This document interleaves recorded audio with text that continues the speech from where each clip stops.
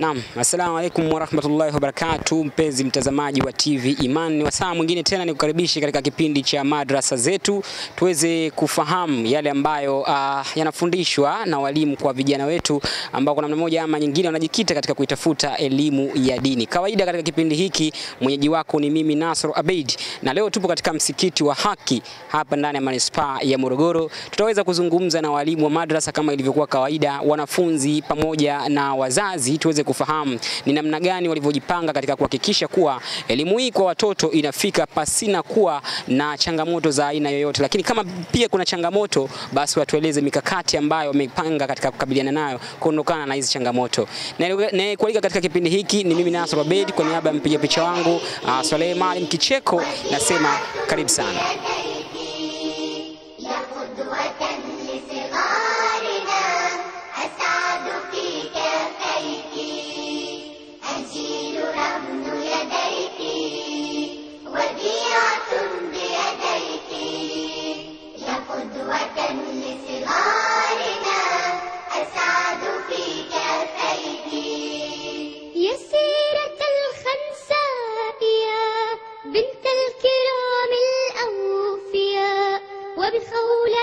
وسمية لك سيرة فيها الإباء يا سيرة الخنساء يا بنت الكرام الأوفياء وبقولة وسمية لك سيرة فيها الإباء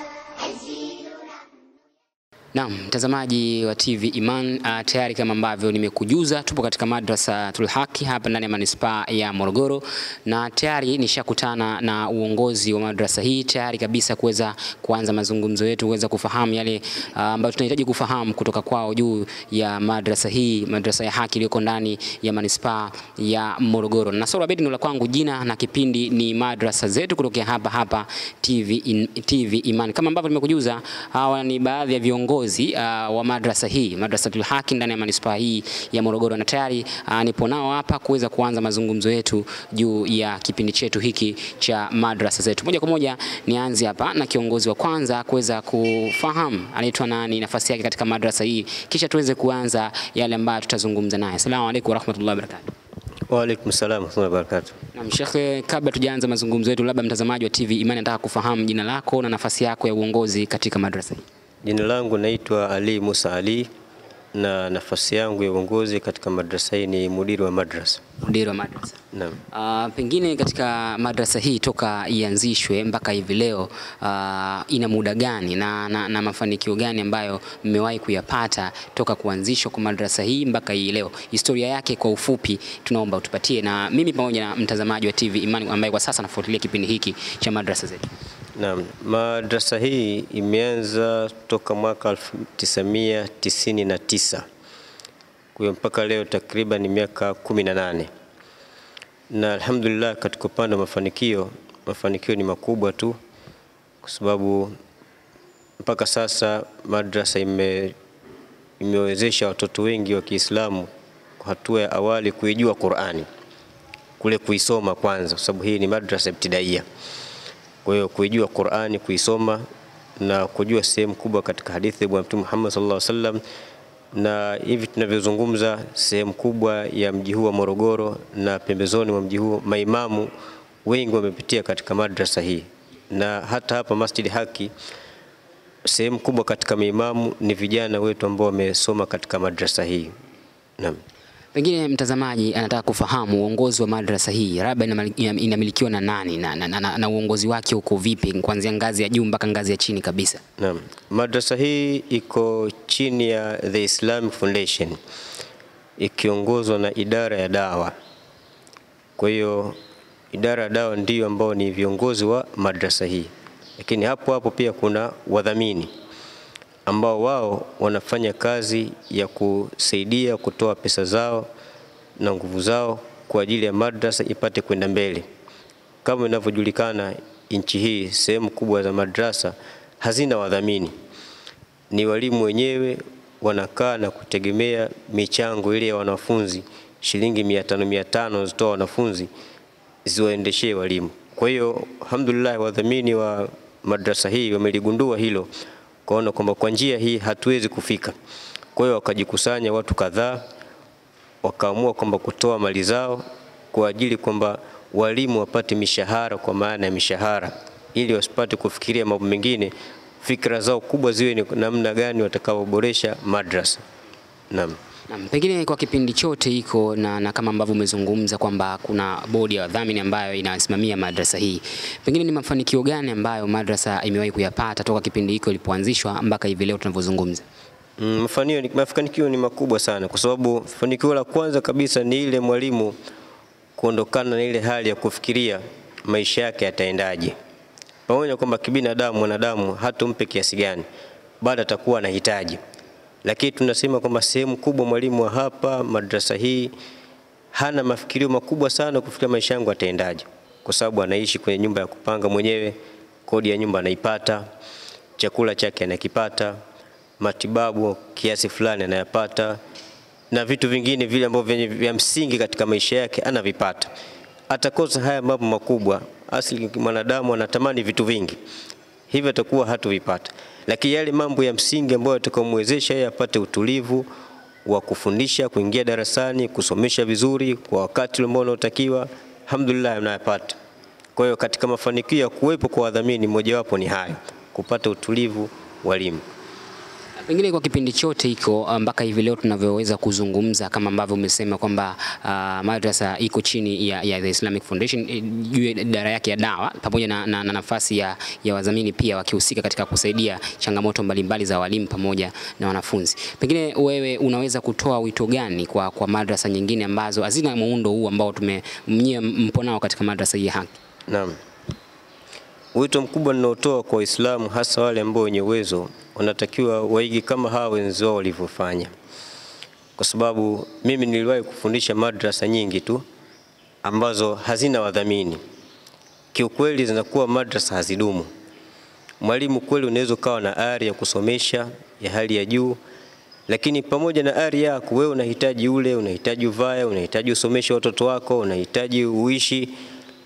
Ukikosa vile vitu, hatimaye unakuta kwamba ari inashindwa na uwezo uliokuwa nao, unaacha kusomesha. Kwa hiyo tumeanzisha madrasa kweli nyingi za aina mbalimbali za mitaani, lakini hatimaye mwisho yote zinakuwa madrasa sio endelevu, zinakufa. Na hata kama zikiendelea, kwa yale mazingira mwalimu amekosa utulivu, anakosa kutoa vile vitu ambavyo anatakiwa yeye avitoe, kwa sababu akili yake inakuwa inafikiria zaidi katika upande wa maisha yake.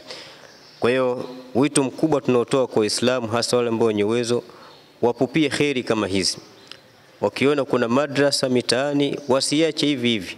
Ni sehemu wanatakiwa wapeleke nguvu zao, na katika sehemu ambazo wanatakiwa ziangaliwe kwa jicho kali zaidi ni sehemu za madrasa. Ni sehemu adhimu sana. Na mtazamaji wa TV Imani, kipindi ni Madrasa Zetu, na kama ambavyo nimekujuza pale awali, tupo leo katika Madrasatul Haki ndani ya manispaa hii ya Morogoro, na tayari imeweza kuzungumza na mudiri akitupa historia ya madrasa, mafanikio ambayo amewahi kuyapata, lakini mpaka hivi sasa ambavyo ameweza kuzungumza. Madrasa iko chini ya taasisi ya Islamic Foundation katika idara yake ya dawa, ambayo ikiweza kuhusika zaidi katika kuiwezesha madrasa hii. Nimekwisha zungumza na mudiri hapa, sasa nigeukie kwa naibu mudiri wa madrasa hii, na yeye tuweze kufahamu mawili matatu kutoka kwake juu ya maendeleo ya madrasa hii toka ilipoanza mpaka hivi sasa. Asalamu alaykum wa rahmatullahi wa barakatuh. Wa alaikumussalam wa rahmatullahi wa barakatuh. Moja kwa moja katika kipindi cha Madrasa Zetu hapa TV Imani pamoja na Radio Imani. Pengine mtazamaji pamoja na msikilizaji anataka kufahamu jina lako na nafasi yako katika madrasa hii kabla tujaanza kuzungumza kile ambacho tutalenga zaidi katika kufahamu. Naam, shukran. Kwa jina naitwa Abu Samia Uthman Yusuf Thabit. Ni nafasi yangu katika madrasa hii ni mudiru msaidizi. Tumepata kufahamu mengi kutoka kwa mudiri, zaidi akitueleza historia ya madrasa, uongozi pamoja na mafanikio ambayo amewahi kuyapata. Tukija kwa upande wako, tuzungumzie zaidi kuhusiana na kile ambacho wanafundishwa wanafunzi hapa darasani. Pengine nyinyi kama uongozi wa juu mmejipanga vipi katika mpango mkakati wa kufikisha ile elimu? Pengine mna miongozo ya ufundishaji hapa madrasa, lakini pia mikakati ya kuwawezesha wanafunzi kufahamu zaidi kile ambacho wanajifunza hapa chuoni. Tayeb. Kwa kweli kwa madrasa yetu, kwa namna ambavyo Mwenyezi Mungu ametuwezesha, katika kujipanga namna ya usomeshaji na kufikisha kile ambacho tunatarajia kifike kwa wanafunzi. Ni kweli kabisa kwamba tumejipanga vizuri alhamdulillah kwa kiasi chake, na kuhusiana na suala la mwongozo alhamdulillah kwa maana ya syllabus tunayo, na kabla ya hapo tulikuwa nayo ambayo tulikuwa tunaitumia kwa kipindi ambacho kipindi cha nyuma. Alafu baadaye Mwenyezi Mungu akaleta kheri, uongozi wa juu wa taasisi yetu The Islamic Foundation ukafanya maandalizi ya kuwaita baadhi ya wageni kutoka nchini Saudi Arabia, wataalamu katika fani ya mambo mbalimbali yanayohusu taaluma za dini. Kwa hiyo wakaja mpaka hapa Morogoro, na hatimaye wakaandaa semina kwa maimamu na walimu mbalimbali wanaofundisha madrasa, kwa lengo la kwamba ugeni ule ulikuja na mwongozo wa namna gani iliyokuwa nzuri kabisa ya kisasa ya kuweza kufikisha taaluma iliyokuwa bora kabisa na kwa wakati kwa vijana wetu wa Kiislamu. Kwa hiyo tukaalikwa kama wana madrasa, tukaenda sisi pamoja na walimu wenzetu, tukakutana na tukapata taaluma ya kutosha sana na iliyokuwa nzuri.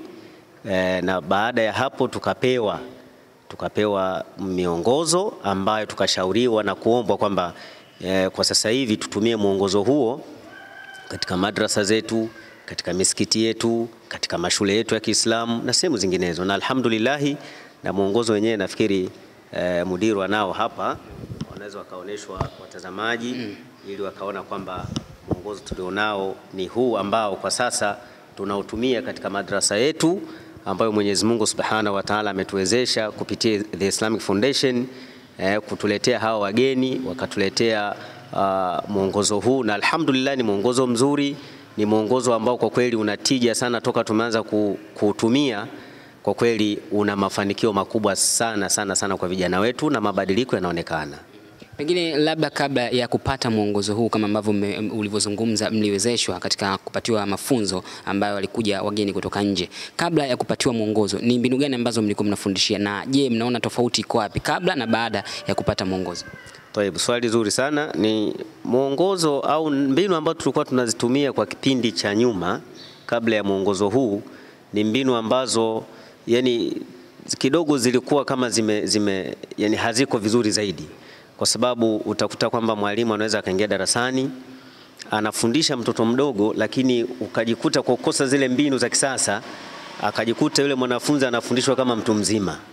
Sasa badala ya kwamba kile anachokusudia kifike kwa mtoto hakifiki vile inavyotakiwa, unakuta mtoto unafundisha analala, anasinzia, kwa sababu hayuko pamoja na wewe kutokana na zile mbinu ambazo ulizokuwa unazitumia kwa kipindi hicho. Lakini alhamdulillah, kilipokuja kitabu hiki au manhaji hii kama mwongozo kwa mwalimu, na ndio maana tukafanywa semina hii, anafundishwa namna gani mwalimu atumie mbinu gani, na mbinu ziko nyingi sana. Miongoni mwa hizo wakasisitizwa kwamba watoto wafanywe talqini. Talqini yani kutamkishwa. Mfano, qala Rasulullah sallallahu alayhi wasallam, na mtoto anafuatisha qala Rasulullah sallallahu alayhi wasallam. Kwa hiyo vile inamfanya mtoto yeye kwa umri wake anaweza kaona kama ni nyimbo fulani, lakini kumbe wakati huo una target ya kumpa kitu fulani, na kinaingia kwa wakati, na mtoto akienda nyumbani anaimba na mzazi anaona, anashuhudia. Kwa hiyo kwa kweli toka tumeanza kitabu hiki kukitumia, mafanikio na mabadiliko yako makubwa sana kwa watoto wetu. Tunaona changamoto kubwa sana katika baadhi ya madrasa. Mwanafunzi anaanza madrasa anafahamu siku ya kwanza, lakini siku ya kumaliza hafahamu. Tofauti na mashule mengine ya mazingira, kwamba mwanafunzi anafahamu ndani ya miaka 7 yuko pale shuleni kupata elimu yake ya msingi. Baada ya miaka 4 anafahamu yuko sekondari kupata elimu yake ya O level. Anafahamu mpaka hivyo na kuendelea mpaka kufika chuoni.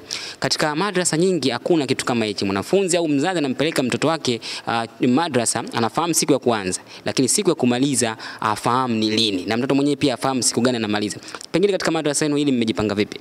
Sisi katika madrasa hii alhamdulillah tumejipanga kama tulivyozungumza awali kwamba, na hata mudiru kaeleza kwamba tumejipanga vizuri kuhakikisha kwamba yani utofauti na kuwepo kati ya madrasa hizi za sasa na zile za zamani ambazo pengine kwa namna moja au nyingine ziliwapelekea wanafunzi wengi kuona kwamba madrasa hizi mimi nasoma hadi lini, mbona hazina mwelekeo, nikitoka hapa nitakuwa nani, nifanyeje? Kwa hiyo alhamdulillah tumejipanga katika hili, na nitoe tu nafasi ya upendeleo kwamba kwa kuwa mudiri wangu yupo hapa, itakuwa ni vema nimpe nafasi hii aeleze kwa mapana zaidi badala ya kuizungumza mimi. Kwa hiyo nafikiri nimpe mudiri wangu. Mudiri, swali linarejea kwako. Mna mipango gani mikakati katika kuiwezesha madrasa yenu kufika lengo lile ambalo mnakusudia kufika? Lakini pengine kama ambavyo nimezungumza na naibu mudiri hapa, lini mwanafunzi afahamu siku ya kumaliza, nafahamu siku ya kuanza? Kwa upande wenu nyinyi mmejipanga vipi katika hili swala? Na je, kuna muda maalum mwanafunzi yupo na muda maalum wa kuweza kumaliza ili aendelee sehemu nyingine? Swali zuri.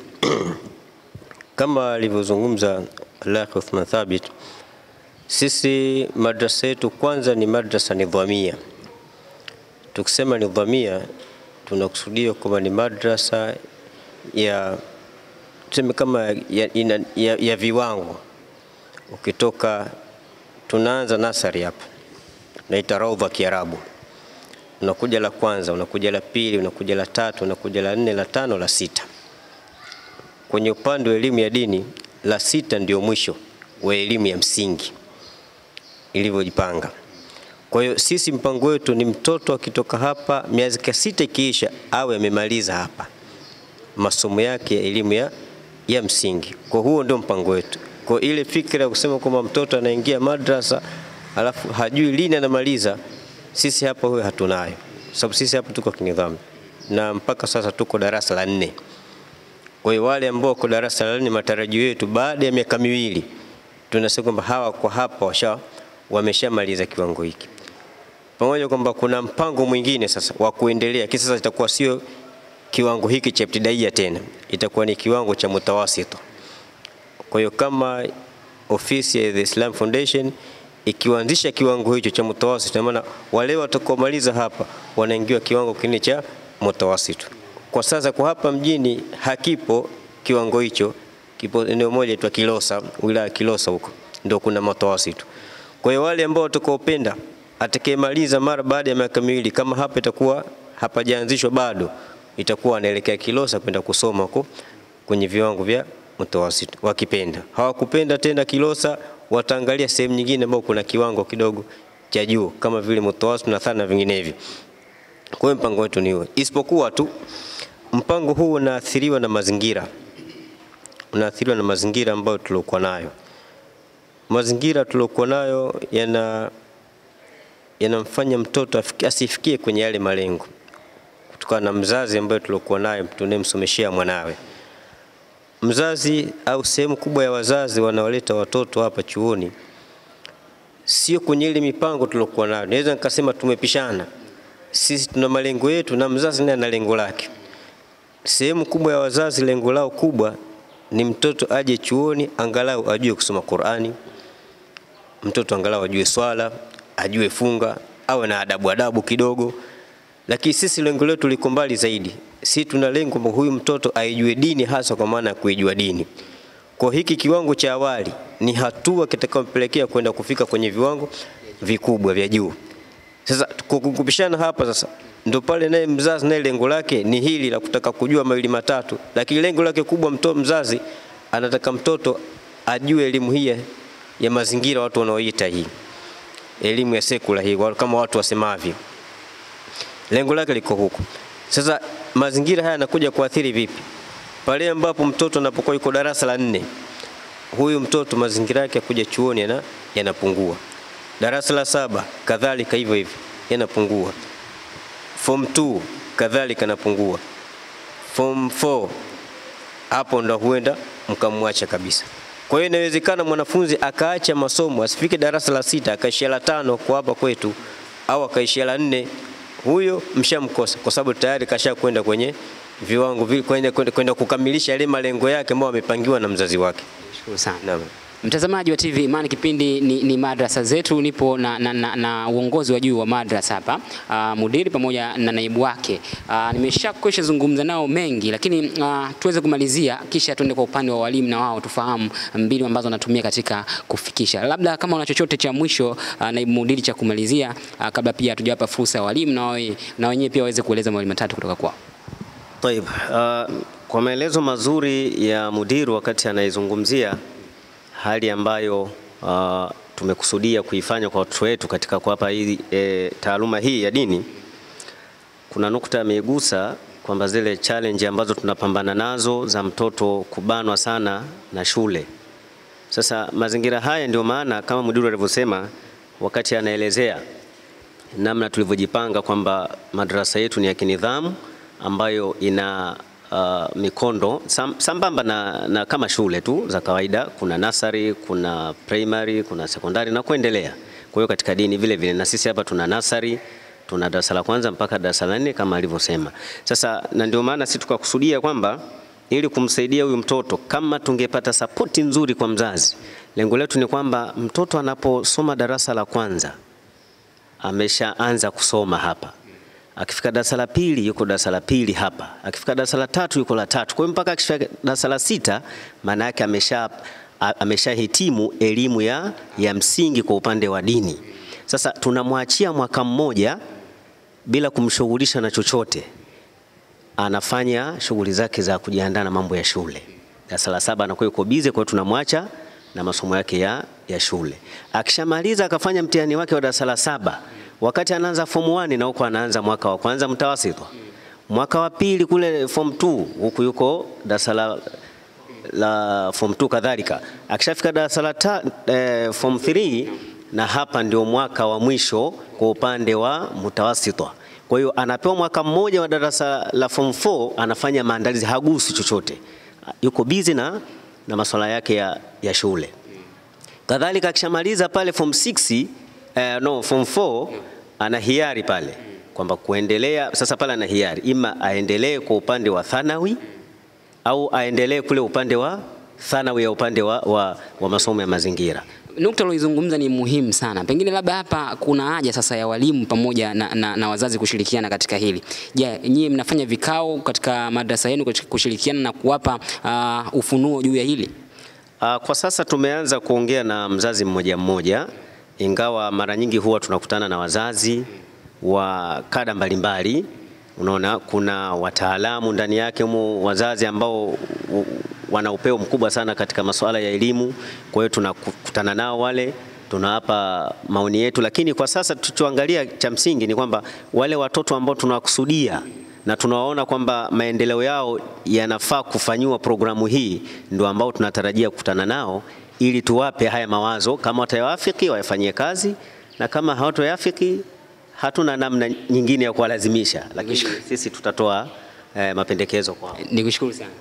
Mtazamaji wa TV Iman, kipindi ni Madrasa Zetu, na hapa nipo na viongozi waandamizi wa madrasa hii, nikianza na mudiri pamoja naye naibu wake. Tumezungumza mengi, walilahi alhamdu. Nikushukuru sana kwa ambaye unaendelea kufuatilia kipindi hiki cha Madrasa Zetu. Twende mapumziko mafupi, nikirejea itakuwa ni wasaa mzuri wa kuweza kuzungumza na walimu sasa, na wenyewe tueleze mbinu zao wanazotumia katika ufundishaji, namna ambavyo wanatumia mbinu katika kufikisha kile ambacho wanakusudia kukifike kwa wanafunzi wao. Mimi ni Nasr Abed na hii ni TV Iman Tanzania, kipindi wani ni Madrasa Zetu.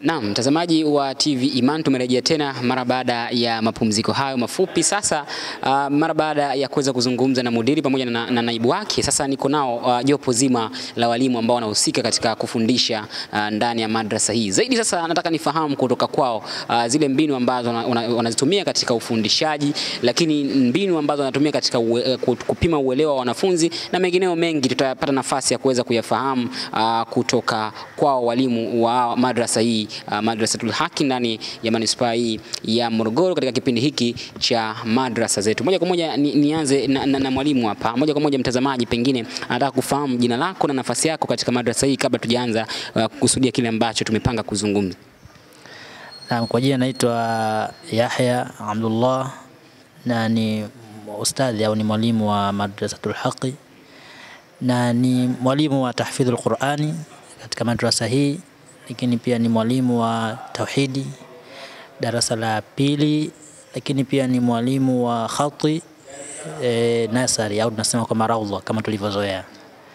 Pengine mwalimu, tunafahamu kuna changamoto kubwa sana ya kuweza kufahamu kile ambacho nakifundisha kwa wanafunzi kama wamekipata na wamekielewa. Pengine nyie kama walimu mnatumia mbinu gani za kupima uelewa kwa wanafunzi wenu? Tunapima uelewa kwa wanafunzi katika nyanja nyingi, kama zile nyanja ambazo za ualimu zinavyotuongoza. Ni kwamba kwanza mwalimu kama mwalimu uwe tayari kufundisha wewe kama wewe mwenye binafsi, ili mwanafunzi anufaike na afaidike na kile ambacho nakusudia kumfikishia. Wewe kwanza mwenyewe uwe tayari na kufundisha, la kwanza. Alafu la pili pia uweze kuandaa mazingira ya mwanafunzi mwenyewe ambaye unamkusudia apokee kile ambacho utakachoweza kumfundisha. Lakini hata baada ya hapo ndio sasa unakuja katika hatua nyingine sasa ya ufundishaji, kama ya ufundishaji, na utakapokusudia kufundisha kile ambacho umekikusudia utaweza kuwataini wanafunzi katika kuwauliza maswali mbalimbali kuweza kujua kwamba nani ameelewa na nani hajaelewa, au asilimia ngapi ya darasa limeweza kuelewa au asilimia ngapi aliyaweza kuelewa, ili uweze kupata takwimu ile kwa sawa sawa.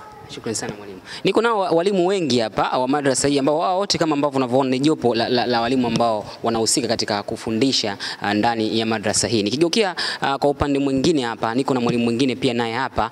Pia nataka tufahamu mawili matatu kutoka kwake. Mwalimu moja kwa moja huko katika kipindi cha Madrasa Zetu hapa TV Iman. Pengine kabla tujaanza kuzungumza kile ambacho tumekusudia, mtazamaji anataka kufahamu jina lako na nafasi yako katika madrasa hii. Kwa jina naitwa Uthman ibn Abbas, ni mwalimu wa Madrasatul Haqi hapa, na ni mwalimu ambaye anafundisha tahfidhul Qur'ani na masomo haya mengine ya taalimu. Tunafahamu silaha kubwa sana ya walimu wengi wa madrasa katika madrasa nyingine au ilivyozoeleka nature iko hivyo kwamba wanatumia fimbo katika kuhifadhisha wanafunzi wao. Pengine nyinyi katika madrasa yenu hili likoje? Nadhani hapo mwanzo tulikuwa tukitumia fimbo, lakini baada ya hapo tulipopata mwongozo tukawa tumeacha kutumia fimbo na tukawa tunatumia mbinu mbadala ya kuwafahamisha wanafunzi wetu, na alhamdulillah tumepiga hatua kwa swala hilo, kwa sababu ilivyozoeleka kwamba walimu wa madrasa wanapiga fimbo sana, na unakuta kwamba hiyo inakuwa ni chanzo cha watoto kuogopa kuja madrasa. Lakini huo mfumo tumewacha, na sasa hivi alhamdulillah tunatumia mfumo mwingine tu wa kuwaelewesha na kutumia mbinu mbadala ili waweze kufahamu hicho walichokuja kufuata hapa inshallah. Kwa mtazamo wako unadhani hii mbinu ambayo inatumiwa na walimu wengi ya kutumia fimbo ili kuweza kufahamu kile ambacho unataka kukusudia kwa wanafunzi inaweza kuwanufaisha wanafunzi katika uelewa?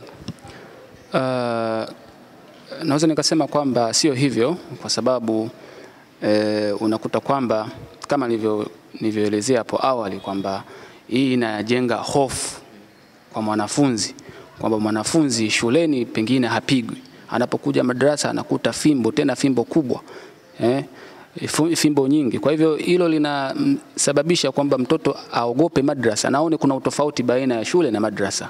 Kwa hivyo ningelipenda kuwashauri walimu wenzangu wa madrasa kwamba tusijenge mazingira ya kutumia fimbo sana. Unaona, unaweza ukatumia, lakini usitumie ile fimbo kama mpaka yani kama vile unapiga mnyama fulani hivi, unaona. Kwa hivyo nasaha ni silaha muhimu sana ambalo tunalitumia sisi hapa kama taratibu zetu za kuwajenga watoto kimaadili. Shukrani sana mwalimu. Bado niko na walimu mtazamaji wa madrasa zetu hapa TV Iman. Tayari tumeshakwisha zungumza na walimu wa mwanzo. Niko naye pia mwalimu mwingine hapa niweze kufahamu mwalimu matatu kutoka kwake. Mwalimu, tunafahamu katika mbinu za kupima uelewa ziko mbinu nyingi ambazo walimu wengi wa madrasa wanazitumia, wengine katika mashindano kuwashindanisha na madrasa nyingine au wenyewe mle darasani. Nyinyi kwa upande wenu hapa mnatumia vipi mbinu za kupima uelewa kwa wanafunzi wenu? Ukianza na jina lako na nafasi yako katika madrasa hii ili umjuze mtazamaji wa TV Iman na msikilizaji pia wa Radio Iman. Kwa jina naitwa Hashim George, ni mwalimu Madrasatul Haq. Mimi ni mwalimu wa somo la hadith, pia ni mwalimu wa Qur'ani kwa njia ya kutazama makisio hifdhi. Mbinu ambazo tunazitumia sisi kwa ajili ya kupima uelewa wa wanafunzi wetu, mbinu zipo nyingi. Lakini moja wapo kwanza tuna kaida sisi, kwa sababu tuna mwongozo jinsi ya ufundishaji kama alivyoeleza nafikiri mudiri kwamba kuna muyassar, kwamba njia za ufundishaji, kwamba sisi tuna kaida kufundisha watoto kwa njia ya kuwatamkisha, at-talqin, kwamba tunawatamkisha, yani tunawaimbisha kwa muda mrefu. Alafu baada ya hapo sasa, ili kupima ni kiasi gani wameelewa, tuna kaida kumsimamisha mtoto mmoja baada ya mwingine.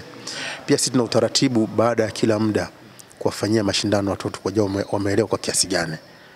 Kwa moja na utaratibu na njia za kujua ni watoto wameelewa kiasi gani. Hii ni moja ya njia na taratibu ambazo tunazitumia sisi kujua watoto wameelewa na wamefahamu kiasi gani. Lakini mbinu hii ambayo mnaitumia nyinyi ina mafanikio au tija gani katika toka mlivyoanza kuitumia hadi hivi sasa tunavyoweza kuzungumza? Mafanikio ni makubwa ambayo tunayaona kutoka watoto, kwamba watoto wamehifadhi kwa kiasi kikubwa. Kwa kiasi cha nyuma ilikuwa mtoto akisoma ukimsimamisha kumuuliza ni jambo gani ambalo mlihifadhi hawezi. Pia ni moja sababu kuwawezesha au kujibu vizuri mitihani, kwa sababu vitu wanakuwa navyo kichwani, sio mpaka kaangalia kwenye daftari. Kwamba mtoto kasoma kitu kakihifadhi, kipo kichwani, kwamba hata upe mtihani. Ndio maana sisi tunasema katika moja ya mbinu zingine za kuwapima wao tunafanya watoto mitihani. Sawa? Mitihani tunataratibu kufanyia watoto mitihani kila mwezi na kila baada ya miezi 6, maana ile midterm tunafanyia mitihani. Sasa watoto huwa wanafanya vizuri sana kwenye madrasa yetu kwenye upande wa mitihani na upande wa maonyesho, kwa kuwasimamisha wakaongea mbele za watu, kwa sababu vile vitu wanakuwa navyo kichwani, sio kama vitu wanaviacha ubaoni. Kwa hiyo ni moja ya kuonyesha ni changamoto kwamba watoto wanafanya vizuri na ni mafanikio makubwa kwa utaratibu na njia ambayo tunatumia sisi kuwafundishia watoto. Mbali na mtaala ambao alituonyesha mudiri na naibu wake hapa ambao wanaotumia katika ufundishaji, ni kitu gani kingine ambacho mnakitumia katika kuhakikisha inafika ile elimu sahihi kwa vijana wenu? Njia ni nyingi. Pia tuna utaratibu wa kuwafanyia watoto kwamba waipende madrasa, kwa sababu kama unavyojua elimu ya dini kwa upande mmoja au mwingine ni elimu ambayo imepuuzwa, kwamba watu wengi hawatilii umuhimu na kutilia maanani. Sawa? Na wazazi wengi pia wamelala kuhusiana na elimu ya dini, kwamba wengi wameathirika na wameelekeza fikira zao katika elimu ya mazingira. Kwa hiyo sisi tunatengeneza mazingira mazuri ya kuifanya hii dini waipende, na wajue kwamba dini ni wajibu kuisoma. Na sasa hii elimu ya kisheria tunakusudia ni elimu ya dini. Kwa hiyo tunafanya kuwapendezesha watoto, kuwaletea zawadi, kwa maneno mazuri, kwa nao kwa wema, ili elimu hii waipende na wajitahidi zaidi kuifanya, waone kwamba ni elimu kwa ya wajibu na ya lazima kwa wao, ili ni faida kwa ajili ya manufaa ya maisha yao pia na jamii nzima inawazunguka. Shukrani. Mudiri, nikirejea kwako kabla tujamaliza, kuna kitabu hapa umekishika, nikiachana na naibu mudiri ambaye anaonyesha mwongozo hapa, mtaala ambao mnaotumia. Hiki ni kitabu ambacho mnakitumia katika nini hapa madrasa? Naam. Kitabu hiki ni kitabu ambacho tunakitumia katika kusomeshia wale watoto wa awali, watoto wa nasari wale ambao ndio mwanzo wanaanza kusoma, kwa sababu tumegundua sehemu kubwa ya nchi hii hasa kwa ujumla, madarasa nyingi tatizo kubwa ni kwenye upande wa kumwezesha mtoto aweze kulisoma neno liloandikwa Kiarabu. Hilo ni tatizo, yaani walimu wengi hawawezi. Sasa kwa bahati nzuri, kwa juhudi ambazo tulizifanya, tukabahatika tukapata kitabu hiki ambacho kina mwongozo mzuri. Hii kitabu ni njia mpya, haikuwepo zamani. Nasema njia, nafikiri haina hata miaka mingapi. Njia mpya sana, na mwandishi wa kitabu hiki ameshauri watu watumie. Na kweli sisi alhamdulillah tumekitumia kitabu hiki, tumeona kina tija kubwa sana. Mtoto akisoma hiki kitabu akikimaliza kwenye Qur'ani, akianza kusoma Qur'ani, kujifunza Qur'ani, sasa ataenda mbio mno zaidi, kwa sababu tayari maandishi yote ya Kiarabu ana uwezo wa kuyasoma na ana uwezo wa kuyaandika. Na humo ametoa mwongozo wa kusomesha kitabu hiki hapa. Mmoja katika mwongozo aliotoa, amekataa kuna kitu kinaitwa tahaji. Tahaji ni ile kumsomesha mtoto, mfano kumwambia alifata a, befata ba, tefata ta. Hii inaitwa tahaji. Hii ameikataa. Asema njia hii inamweka mwanafunzi anafikiria sana mpaka kuja kupata jawabu. Alifata a, anafanya kazi kubwa ya kufikiria. Kwa hiyo akaweka njia tu ya kiufupi. Wewe msomeshe mtoto tu a, ba, ta, tha.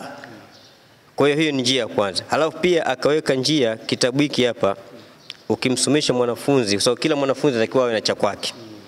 Hiki kitabu kuna sehemu hapa ameita bitwaka talib, unamjazia mwanafunzi kuanzia siku ya kwanza. Unaanza kumsomesha ukurasa wa kwanza, unajaza hapa sehemu aliyomsomesha ule ukurasa, mwalimu aliyosomesha na tija aliyoipata katika kule kumsomesha ile mwanafunzi. Je, kaelewa hakuelewa? Kwa hiyo atamjazia. Kwa hiyo hata mzazi kama mwanawe ana kitabu anafuatilia mwenyewe nyumbani, mwanangu maendeleo yake mazuri. Na yeye mwalimu pia unajua maendeleo mwanafunzi yakoje. Kwa hiyo kila siku akija chuoni unamfanyia hivyo hivyo. Akimaliza juzi ya kwanza, hiki kina juzuu 4. Juzi ya pili hivyo hivyo, juzi ya tatu hivyo hivyo, juzi ya 4 nayo kadhalika ni hivyo hivyo. Kwa hiyo hatimaye akimaliza mwanafunzi tayari kwenye upande wa kuyasoma maandishi ya Kiarabu na kuiandika hayamsumbui. Sasa wakati mwingine kunajitokeza kwenye madrasa ina wanafunzi wengi. Mfano mwalimu ana watoto 30 anawasomesha. Wale watoto wadogo kazi yao watoto wadogo ni kucheza, akaweka mwongozo pia huko. Pale ukisomesha yule ambaye anayokuja kumsomesha, sababu hiki lazima umpitie mmoja baada ya mwingine. Ndio kusomeshaji wa kitabu hiki hapa.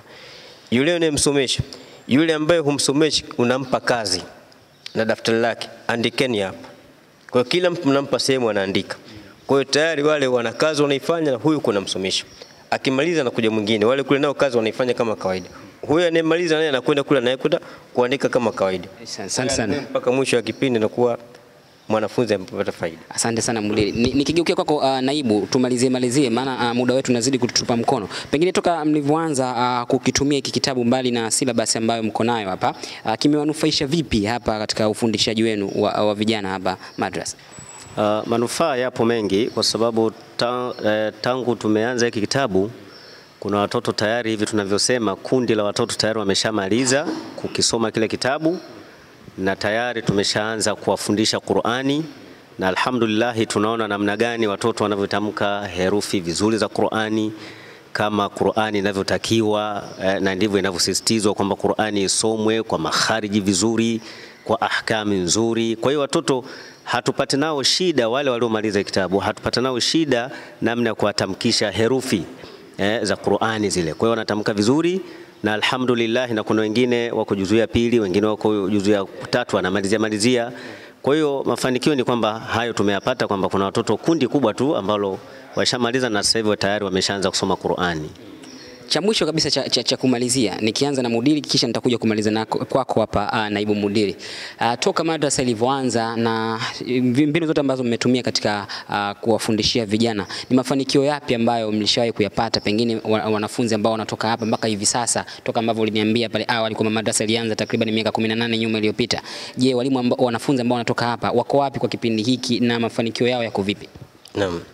Mafanikio yapo makubwa. Ila moja katika mafanikio hayo, wanafunzi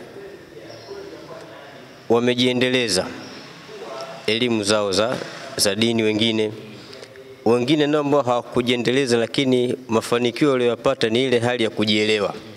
Inawezekana mtu kasoma hapa kamaliza ibtidaia, baada ya hapo akaenda zake mfano sekondari akaenda chuo, sasa hivi yuko kazini kwake huko. Lakini pale kwenye kazi yake, kwa hii elimu aliyochukua hapa ya msingi imemwacha yeye anajitambua. Kwa hiyo mmoja katika mafanikio. Wengine nao wako sehemu za aina mbalimbali, wanaswalisha huko na ndio shughuli zao nyingine za aina mbalimbali katika mambo ya kidini. Pengine naibu, unatoa wito gani sasa kwa wale ambao vijana huwa wanaanzaga madrasa lakini wanaishia njiani, kwa kuchagizwa na hao wenzao ambao wamefanikiwa katika kusoma hadi kumaliza? Mimi ni washauri tu vijana kote ambako wanatufuatilia au wanafuatilia kipindi hiki cha madrasa zetu, nichukue fursa hii kuwakumbusha vijana hawa kwamba wasikate tamaa, kwa sababu muda mwingine mtu anasoma alafu inafika wakati anakata tamaa kwamba kutokana na majukumu nilionayo ya shule na hivi kweli naweza nikajigawa vipi mimi shule na madrasa, basi akakata tamaa akajikuta anaegemea upande wa shule peke yake, alafu madrasa akaiacha na anajikuta hana dini, hana chochote katika Uislamu wake. Kwa hiyo niwaambie tu kwamba usikate tamaa, hivi vitu vinawezekana, ukavisoma vyote viwili, elimu zote, na ndivyo inavyotakiwa. Ushaona? Kwa sababu faida yake ni kubwa sana katika jamii, kama mwalimu alivyoeleza hapo kwamba itakusaidia we kama kijana wa Kiislamu katika elimu zako za juu, katika shughuli zako hapo ulipo. Itakusaidia kwamba una elimu ya dini, unatambua mazingira, lipi halali, lipi haramu, na ndio lengo la mwanadamu kuumbwa katika na kuletwa katika dunia hii ili amtumikie Mola wake kwa kukwepa yale ya haramu na kuyaendea yale ya halali. Na haya yote yanapatikana baada ya kujifunza Uislamu, na Uislamu unajifunzwa sehemu kama za madrasa. Kwa hiyo wito wetu ni huo, kwamba vijana wajikite sana katika kujifunza dini yao inshallah. Shukrani sana. Mtazamaji wa TV Iman ambao unaendelea kufuatilia kipindi hiki cha madrasa zetu. Hili ni jopo la walimu ambao wanahusika katika ufundishaji wa madrasa hii, lakini hawa ni viongozi waandamizi wa madrasa hii, mudiri pamoja na naibu wake, na wengine hawa ni walimu. Nimezungumza nao mengi wallahi alhamdu, na tumenufaika na mengi kutoka kwao. Jibu la kujiuliza, kama wewe ni mwalimu wa madrasa, tumejionea na tumefaidika na mengi juu ya mpango mikakati ambao wamejiwekea walimu hawa na kile ambacho nafundisha kinachotoka katika syllabus ambazo wako nazo. Kwa upande wako wewe ziko vipi? Ushauri ni wa bure, hapo unaweza kuupata kutoka kwa walimu wenzako hawa pamoja na mudiri pamoja na msaidizi wake juu ya kuboresha madrasa yako. Hapa tumeshazungumza na walimu. Sasa ni nafasi ya kwenda kuzungumza na wanafunzi kwa upande wao, tuweze kufahamu sasa na mawili matatu kutoka kwao kile ambacho nafundishwa ni namna gani kinafika vile ambavyo kinatoka kwa walimu. Nikushukuru sana kwa kuendelea kufuatilia kipindi hiki cha madrasa zetu kutokea hapa TV Imani. Punde nitazungumza na vijana nao waweze kufahamu kutoka kwao.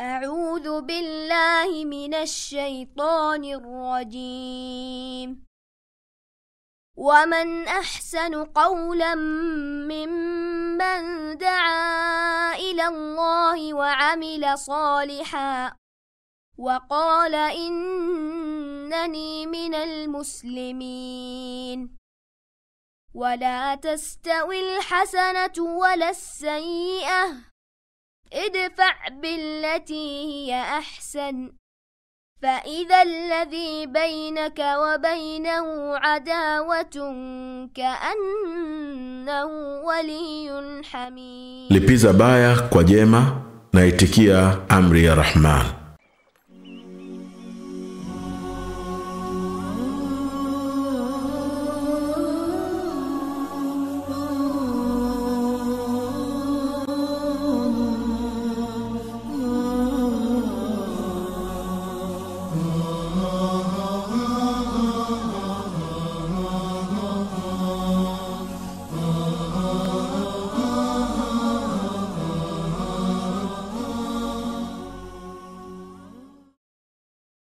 Naam mtazamaji, kama ambavyo nimekujuza, tupo katika Masjid al-Haki na hapa ndo kwenye darasa ambapo wanafunzi wanasomea. Mara baada ya kuzungumza na walimu, mudiri wa madrasa, sasa ni nafasi ya kuweza kuzungumza na wanafunzi ili tuweze kufahamu ni changamoto gani ambazo wanakumbana nazo, lakini tuweze kujiridhisha na kile ambacho wanajifundisha au wanafundishwa hapa katika madrasa hii iliyoko ndani ya msikiti wa Kaki. Moja kwa moja endelea kuwa na mimi ili tuweze kufahamu sasa ni kitu gani ambacho wanafunzi hao wanafundishwa na kwa nafasi yao ni vipi ambavyo wanaweza kukishika na moja kwa moja kufahamu kwa namna ile ambayo wanafundishwa hapa darasani. Moja kwa moja hawa ni wanafunzi kama ambavyo unawaona. Sasa moja kwa moja nataka nizungumze nao ili tuweze kufahamu ni namna gani wanavyojikita au wanavyojitahidi katika kuisoma na kuhifadhi kile ambacho wanafundishwa. Kipindi kama ambavyo nimekujuza ni madrasa zetu kutokea hapa TV Iman Tanzania, elimu bila mipaka. Tayari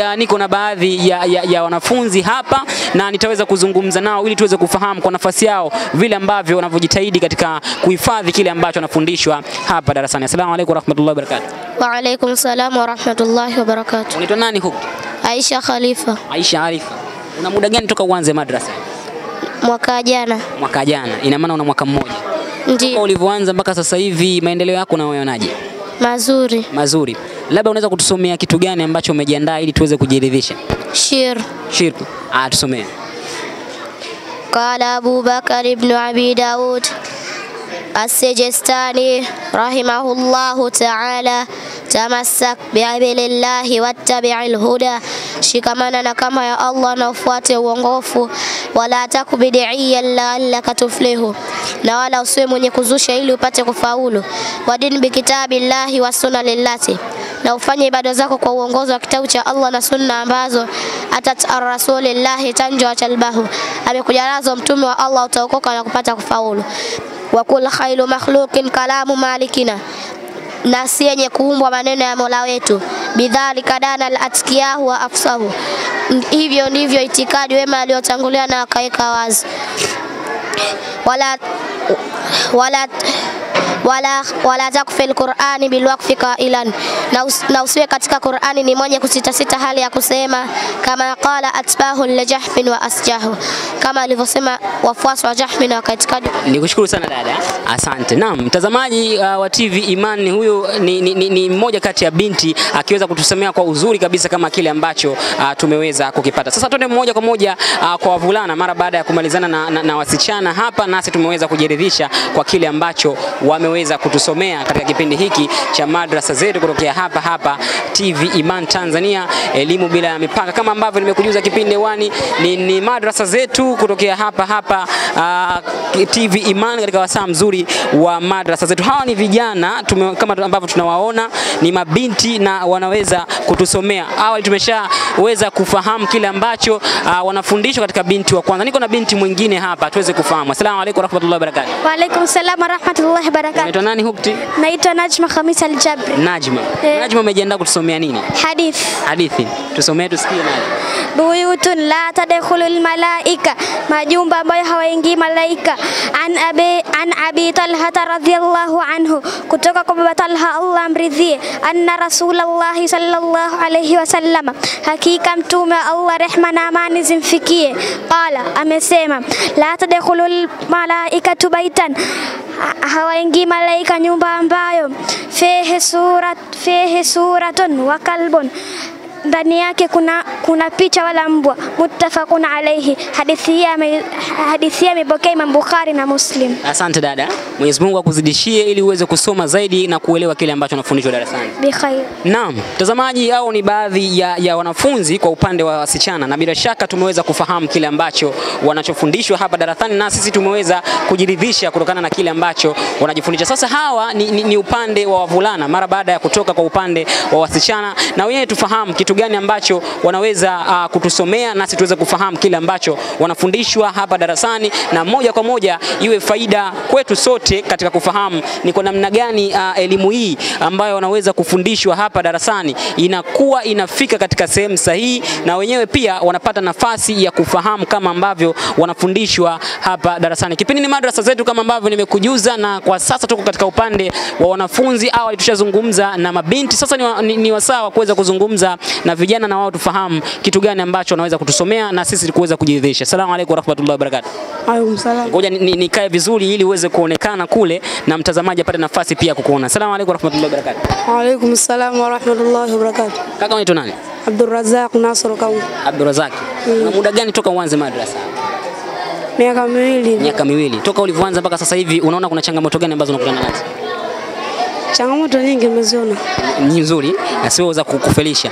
Labda wewe umejiandaa kutusomea nini ili mtazamaji pamoja na msikilizaji apate nafasi ya kuweza kufahamu kama kweli hapa unasoma kwa bidii na unaelewa kile ambacho unafundisha?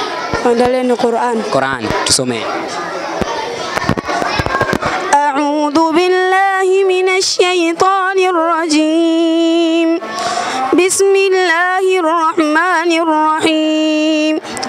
Ya ayyuhan nabiyyu lima tuharrimu ma ahalla Allahu lak تبتغي مرضات أزواجك والله غفور رحيم قد فرض الله لكم تحلة أيمانكم والله مولاكم وهو العليم الحكيم وإذ أسر النبي إلى بعض أزواجه حديثا فلما نبأت به وأظهره الله عليه عرف بعضه وأعرض عن بعض فلما نبأها به قالت من أنبأك هذا قال نبأني العليم الخبير.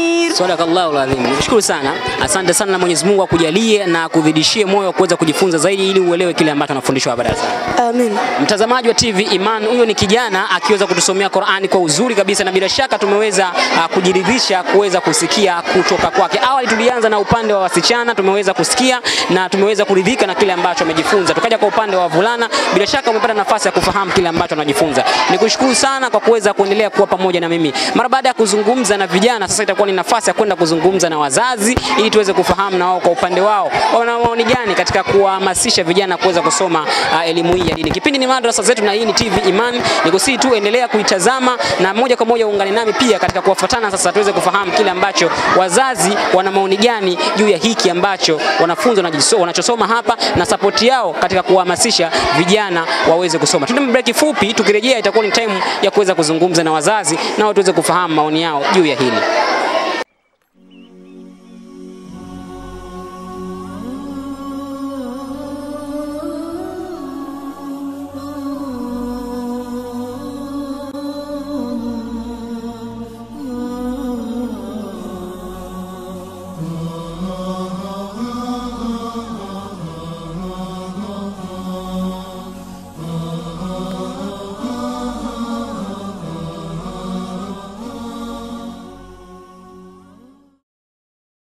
أعوذ بالله من الشيطان الرجيم الله الذي خلق السماوات والأرض وأنزل من السماء ماء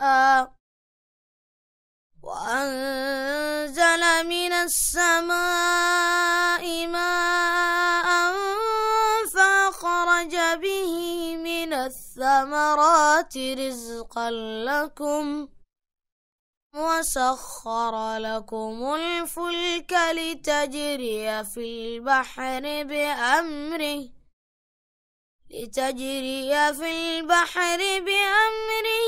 وسخر لكم الأنهار وسخر لكم الشمس والقمر دائبين وسخر لكم الليل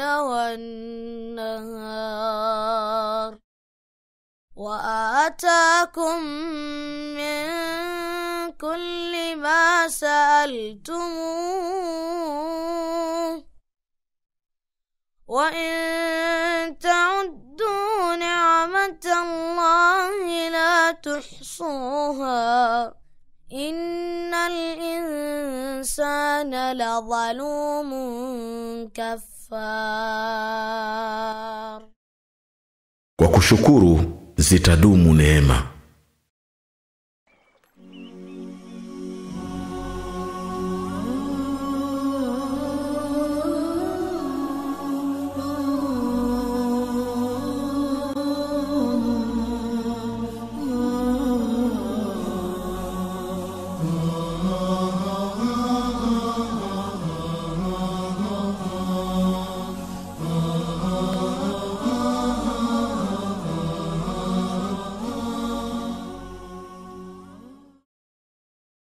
Changamoto kubwa iko kwenye ufahamu kwa maana ufahamu wa dini na ufahamu wa maisha ya kawaida.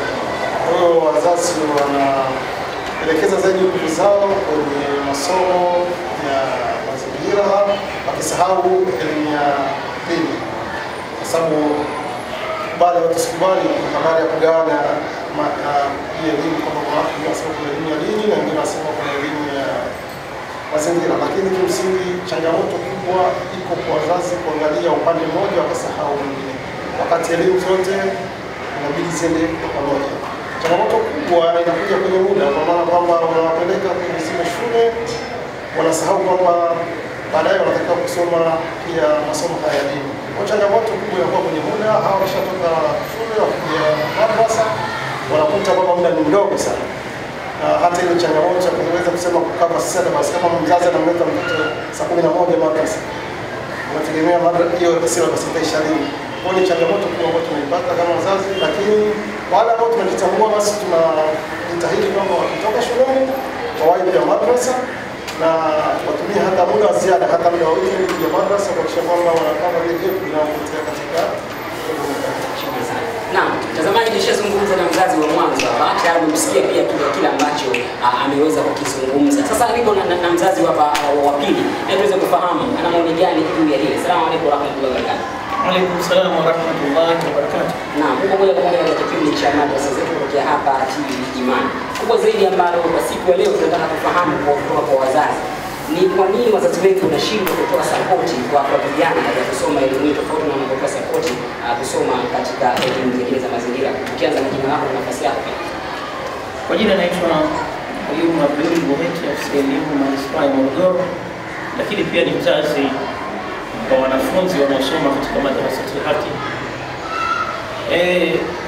Kiukweli swali ni pana sana, na inawezekana kwamba ikitokana na wakati tunaonao siweze kulijibu ipasavyo, lakini kimsingi tu ni kwamba pamoja na maelezo ya ziada ambayo yangu Nura alipoyazungumza hapo kwamba jamii nyingi haina ufahamu juu ya thamani ya elimu ya dini, lakini wakati mwingine pia yawezekana maweko ya madrasa zetu kawa nao pia ni tatizo.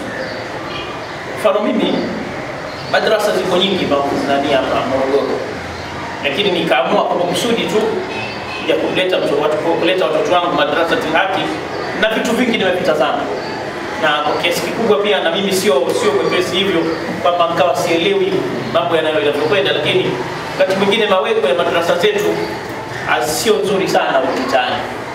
Unajikuta madrasa mazingira yake tu kwanza, kama mwalimu mimi nafahamu moja katika vichocheo vichagizo vya mtoto kusoma ni mazingira mazuri. Sasa madrasa zetu nyingi hazina mazingira mazuri. Yawezekana hili na sisi pia tukawa tunalaumiwa katika hilo, kwa sababu sisi ndio wenye kuzitengeneza zile madrasa kama jamii ya Kiislamu. Lakini kiujumla tukizungumzia mazingira yana sehemu kubwa ya kumchochea mwanafunzi kujifunza dini. Sasa mazingira madrasa haki kidogo yamekaa vizuri kama unavyoyaona wewe. Tukiwa hapo kuna wimbi kubwa sana. Mzazi anafahamu kama jukumu lake ni kumpeleka mtoto kusoma madrasa, lakini jukumu la kusapoti kile ambacho kinafanyika pale madrasa wazazi wengi wamekuwa hawana. Unamtazama vipi? Ndio hapa nilikuwa najaribu kuzieleza sababu, nikianzia na mazingira ya madrasa zetu sio nzuri sana, lakini pia maudhui zinazofundishwa kwenye madrasa nyingi haziendani. Mimi nakumbuka wakati nasoma madrasa ilikuwa ukifika alamtara mwalimu anakuambia kabisa ulete ukamate dondora, ili utoke alamtara uende sura nyingine ni sharti kwamba ukamate dondora, na tulikuwa tukifanya hivyo. Ulikuwa ukisoma ukifika lamu ya kuni lazima ulete mzigo wa kuni madrasa umpe mwalimu ndio ondoke kwenda sura nyingine. Ukifika wasamai dhatil buruji ni kitu kilichokuwa kinafahamika, uje na jungu la uji wagaie wanafunzi wenzio. Ukifika amma yatasaaluna wali kwa nyama, basi sura namna hiyo unajikuta kwamba wakati mwingine maudhui sasa nayo pia yamekuwa yanayofundishwa madrasa yani hayafahamiki. Walimu hawajui kitu gani kinachopaswa kufundishwa, lakini pia wakati mwingine walimu hawana maandalizi. Sisi mashuleni huko yajulikana kabisa mtoto wa darasa la kwanza atakiwa akave kitu hiki na hiki na hiki na hiki, lakini nenda kwenye madrasa zetu kaulize mwalimu, nimekuja kwa mwaka huu umepangilia kitu gani kifunzwe kwenye madrasa yako? Mwalimu hana, na kama atakuwa nacho atakutolea kichwani, hana kwenye maandiko. Labda kwa kumalizia, unadhani sasa nini kifanyike ili tuweze kuondokana na tatizo hili sasa la miundombinu kama ambavyo tumeshazungumza pale awali? Miundombinu, la kwanza Waislamu wale wenye nafasi tuwekeze humu, ndio mahala ambapo tunapaswa kuwekeza kwa ajili ya nafsi zetu. Mungu ametuambia ndani ya Qur'an, wa ma tuqaddimu li anfusikum min khairin tajiduhu 'inda Allah. Chochote utakachokitanguliza mbele ya Mungu utakwenda kukikuta tena kilichokuwa bora zaidi. Sasa kwa wale ambao wana nafasi, matajiri, basi wawekeze kwenye madrasa zetu, kwa sababu hizi ndio alama ama ishara za dini. Madrasa zikiwa hoi, maana yake ndio inatoa taswira ya namna gani jamii ya Kiislamu ilivyo. Shukrani sana. Mtazamaji, ni mzazi wa pili yote aliyekwisha zungumza naye na umeyapata yale ambayo alikwisha yazungumza. Bado niko kwa upande wa wazazi, niko na mzazi mwingine hapa. Kuna kitu gani ambacho yeye anaweza kukizungumza katika hili la wazazi kutoa support? Leo tupo katika madrasa ya haki hapa ndani ya Manispaa ya Morogoro. Asalamu alaykum. Wa alaykum salaam. Na uko katika kipindi cha madrasa zetu kutoka hapa TV Imani. Kama ambavyo tumezungumza na wazazi hapo awali, kubwa zaidi tunachotaka kufahamu kwa wazazi.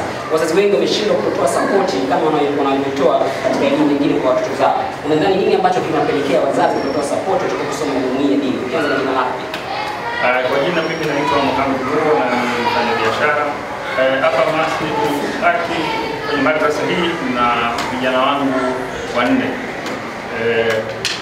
Kimsingi ni kwamba kuna tatizo kwamba watu wengi wanashindwa kutoa support kwa vijana wao au kutoa support kwenye madrasa kwa ujumla, kwamba ukiacha support ya kifedha, hata support ya kielimu, mzazi ana nafasi kubwa sana ya kutoa support ya elimu kwa mtoto, kwa sababu kuna vitu ambavyo anafundishwa mtoto shuleni, japo ni muda mchache, lakini hivi vitu vinatakiwa aishi navyo.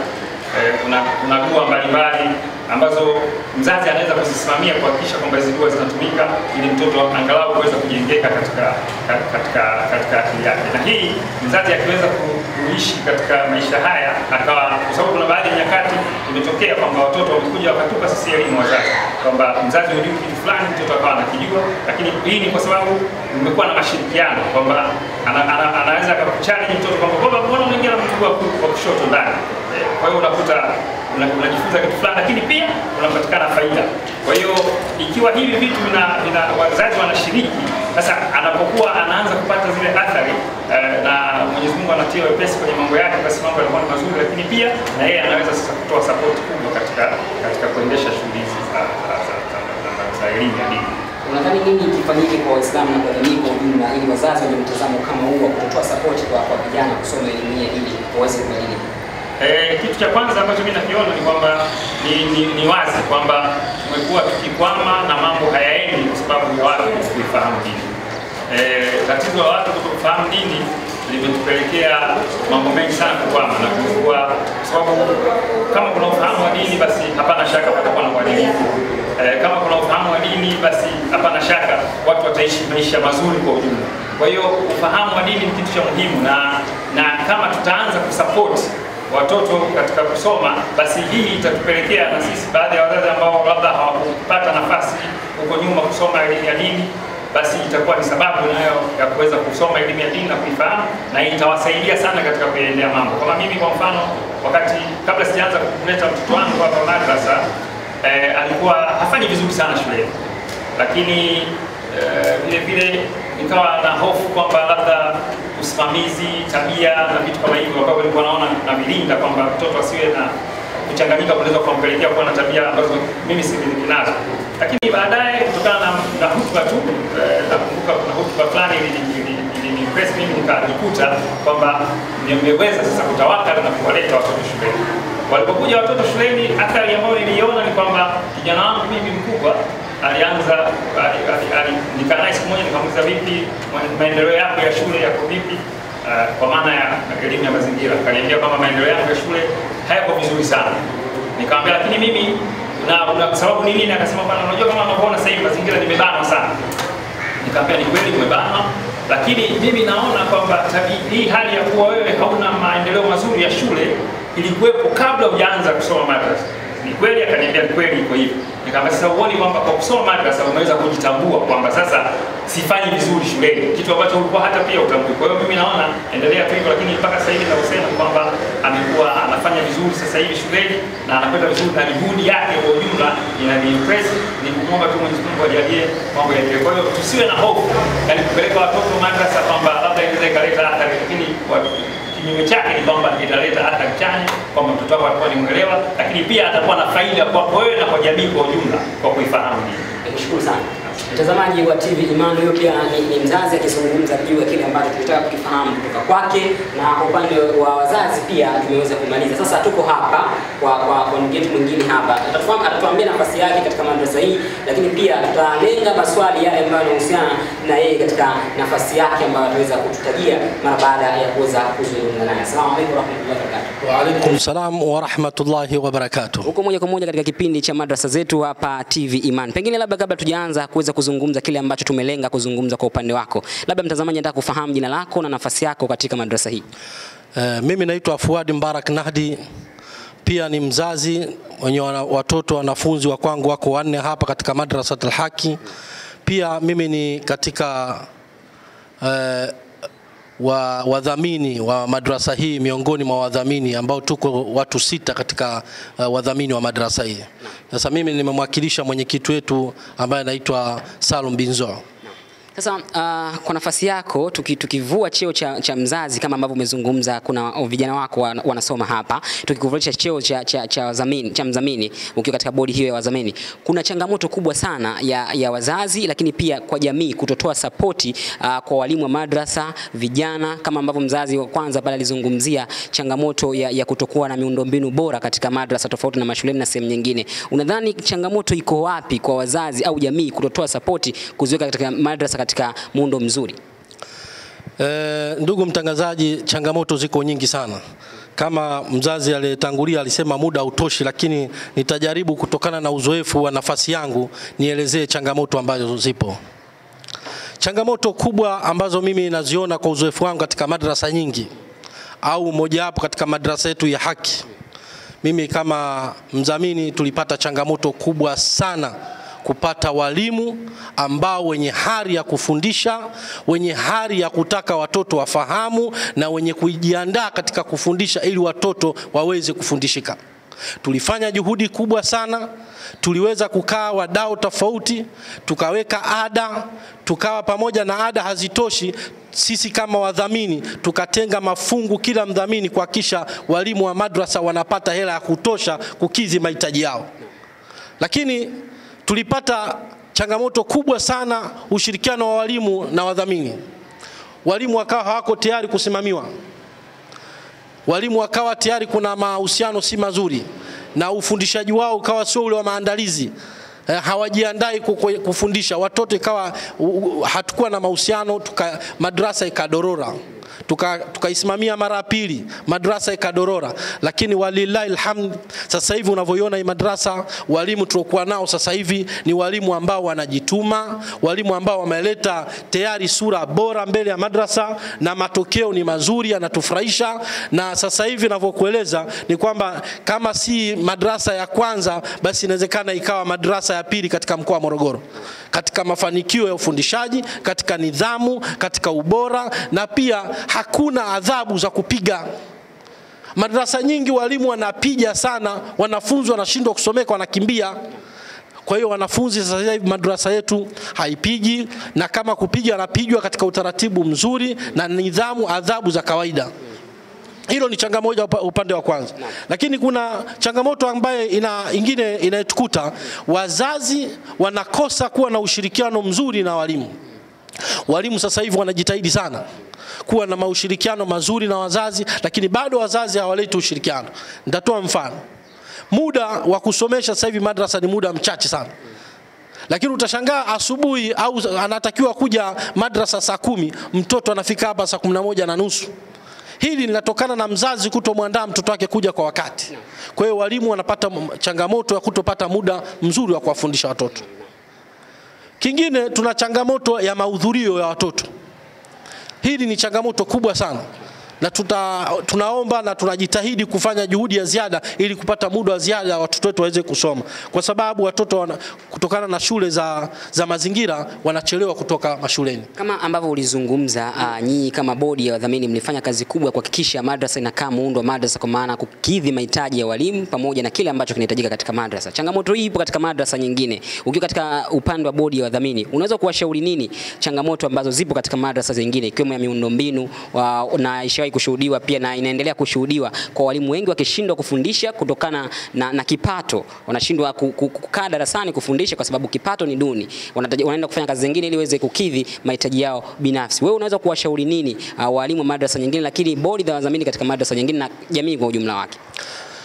Mimi kwa nafasi yangu na inawezekana nikashindwa kutoa mchango mzuri au ushauri mzuri. Labda mimi naweza kuishauri taasisi ya The Islamic Foundation kwa sababu ni taasisi ya Waislamu, ni taasisi ambayo inakubalika kwenye jamii. Hili jukumu ichukuliwe na viongozi wa The Islamic Foundation kufanya juhudi ya ziada na ya pekee kupitia madrasa zote na kuwakutanisha na kuangalia changamoto ziko wapi, na wao ndo waendelee kuwatafuta wadau ili kuboresha madrasa zingine zote zinazozunguka mkoa Morogoro. Lakini kwa mzazi mmoja mmoja ili jambo linaweza likawa gumu na likashindikanika.